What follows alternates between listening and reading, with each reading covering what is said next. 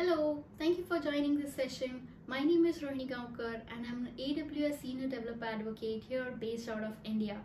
And today I'm going to talk about infrastructure as code or infrastructure is code with AWS Cloud Development Kit. Before we get into the topic, I do want to talk a little bit about myself. I call myself I'm born in the cloud. The reason is because I completed my graduation and I joined an IT services company here in India, which had a small R&D team, and we were doing a lot of POCs around different cloud vendors. We're doing comparisons of how different cloud vendors were, because cloud was still a buzzword around somewhere around 2009-2010. So we were doing a lot of POCs and we had our own COE, and ultimately this R&D over the years was converted into a practice where we were actually migrating internal applications to the AWS platform. So I had a lot of hands-on experience working with AWS and I actually fell in love with the technology. And it was a dream come true that when I could join AWS as a cloud support engineer, I had to actually uproot my entire life and take a calculated risk and move to Cape Town, South Africa, because I come from a very typical middle-class Indian family, which is quite protective and quite conservative about leaving their kids alone, right? I had never lived alone until then. So it was a different experience for me. It was amazing growth professionally and personally, because I was learning a lot about working for AWS and living how to live alone, right? And from Cape Town, I moved to Singapore. I moved as a solution architect. And I've been a solution architect for almost 5 years here at AWS. I've worked with customers who have no workload on the AWS cloud. Like, they have no idea what cloud is, to customers who actually have millions of dollars of investment on the AWS platform. So I had a lot of experience, a lot of learnings from these different set of customers. And that's why this year, somewhere around this year, I decided to move to a developer advocate role, where I want to work with a lot of community and try to make it simple for them to get onto the AWS platform, because it's an amazing technology to work with. So now let's start talking about AWS CDK. Now, AWS CDK or Cloud Development Kit is an open source development framework using which you can model and provision your infrastructure on the AWS platform using a programming language. So let's start, and I will explain all this. So let's start talking about this in the session. CDK was announced in 2018, so it's not really quite new, but it went GA with few languages sometime around last year. We also released its roadmap because we are doing a lot of awesome things with a lot of developers, and because it's open source, there are a lot of people who are actually contributing back to CDK. So you can actually view this roadmap on the GitHub platform. We also announced CDK8, which is CDK for Kubernetes, and there are a few slides in the end where I'll try to explain it quickly of what CDK for Kubernetes is. What's coming next? Do check out the roadmap. If you like something, go ahead, do a +1. If you want to contribute, feel free to do that. And we're looking forward to see what all you can build with CDK. So before you understand CDK, you have to understand why you need CDK, right? Whenever a customer starts working on the AWS platform, they will always start with the AWS Management Console, because it's easier to work with the GUI. With few simple clicks, you can actually create IT resources like compute, like storage, databases, networking on the AWS platform, right? You could do that. But when your application starts getting more complex, there is a lot many things that you have to create and manage. A lot of customers move into creating, like our typical operations people, we move into writing our own scripts. Like, I've written a lot of scripts for working with AWS, but then it was so tedious, right? I had to actually do a lot of boilerplating, like how am I going to handle these errors? How am I going to do retries? What happens when something fails? There are a lot of these questions that you actually have to write a lot in the scripts. And this gave birth to something called as AWS CloudFormation, or even services like Terraform, where AWS CloudFormation, you write your infrastructure in a JSON or a YAML based template and you give it to CloudFormation. CloudFormation will read this JSON, will understand what is your requirement, and based on your requirement, it will actually invoke the SDKs in the backend of AWS. It will call the APIs in the backend and create these resources for you in the AWS cloud. It will take care of the CRUD operations, it will take care of the retries and what to do when something fails. It will take care of all of these boilerplating for you. You just have to define your application or your infrastructure in a JSON or a YAML template.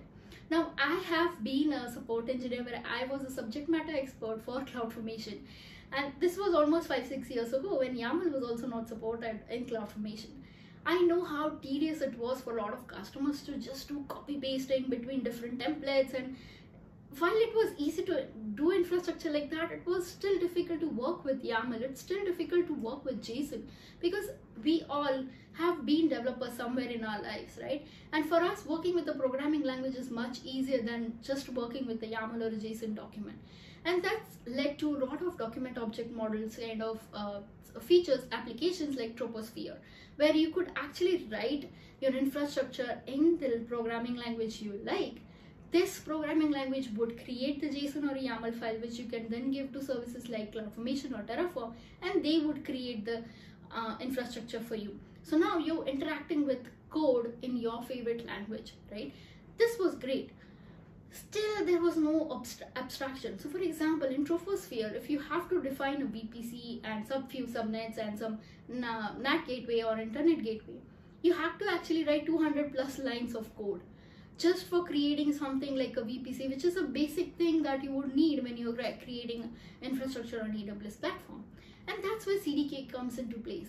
It gives you this abstraction, and you'll see in the example I'm talking about, like 200+ lines of code versus 1 line of code in CDK. You will see the difference of how beautiful CDK is and what is the problem that it's trying to solve.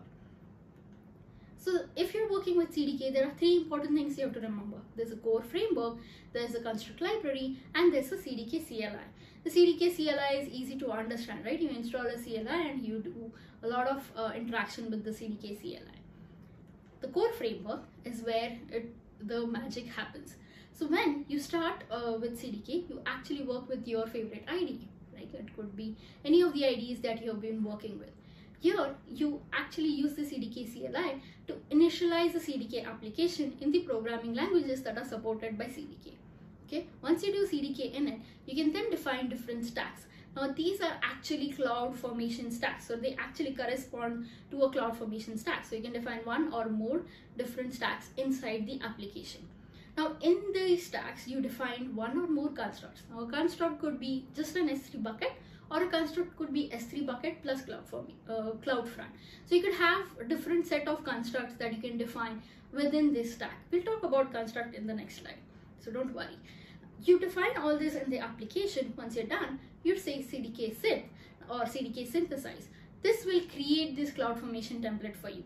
Okay, you could also say CDK deploy, which will not just create this CloudFormation template, but will also deploy it to CloudFormation, which will then go ahead and create these resources in the AWS platform. So quickly, you define this application, you use the CDK CLI to synthesize the application to create a CloudFormation template, and you use the CDK CLI to deploy it to CloudFormation. So all of this is actually happening from your IDE. You're not leaving your IDE, you're not going to management console, you're not writing any other scripts.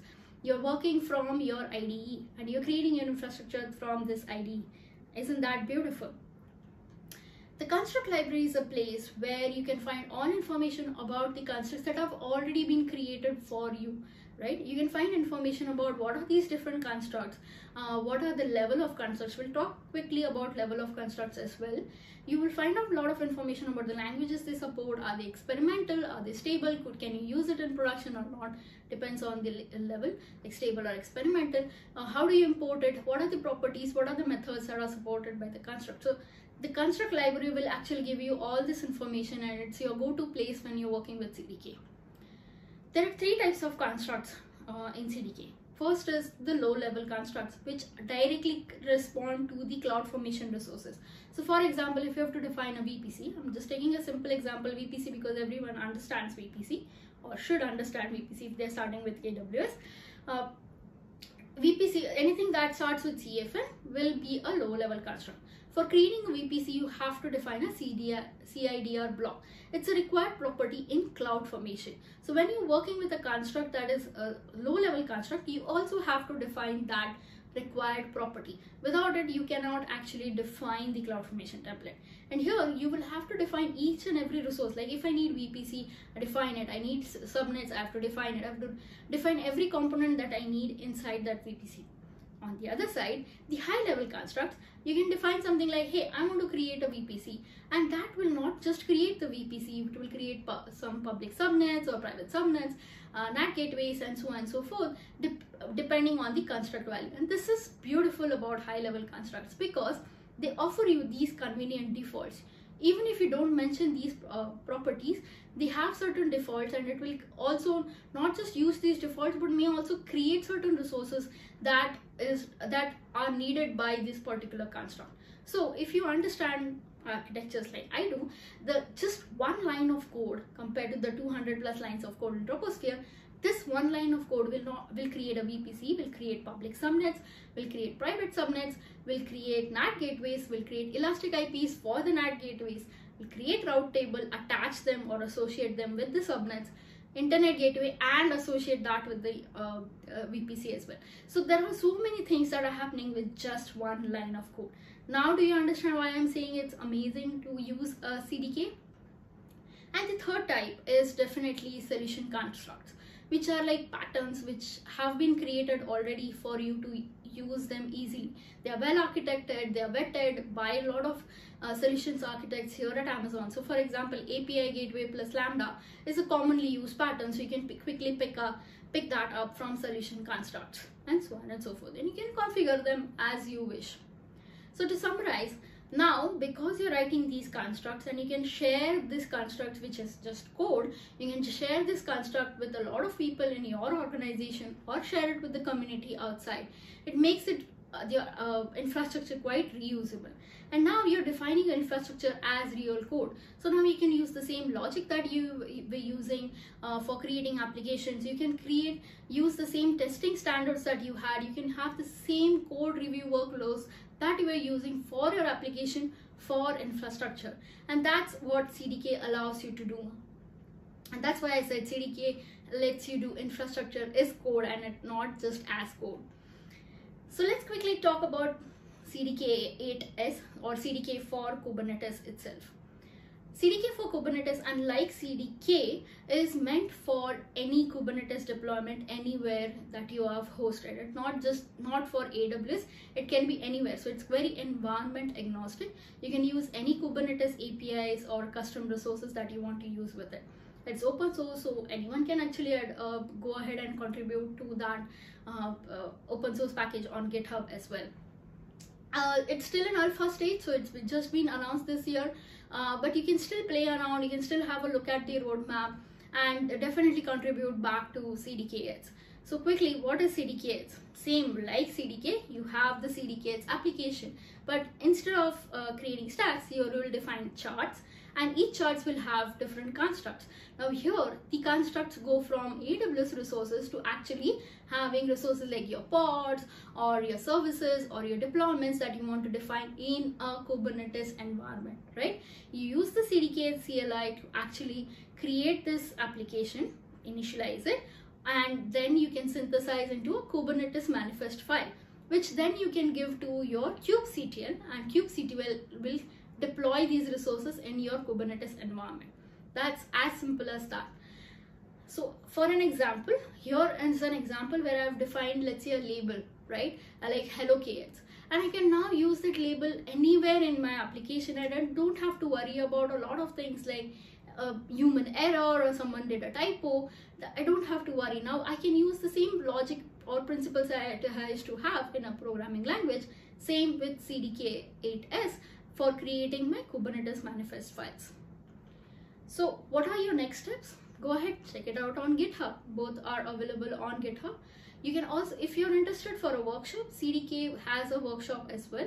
So there are step-by-step guidelines on how you can work with CDK, and there's a lot more information on the AWS website on how you can work with CDK or CDKs. So you can also reach out to me via Twitter or LinkedIn, and I'll be happy to answer a lot of questions. Go build. Thank you.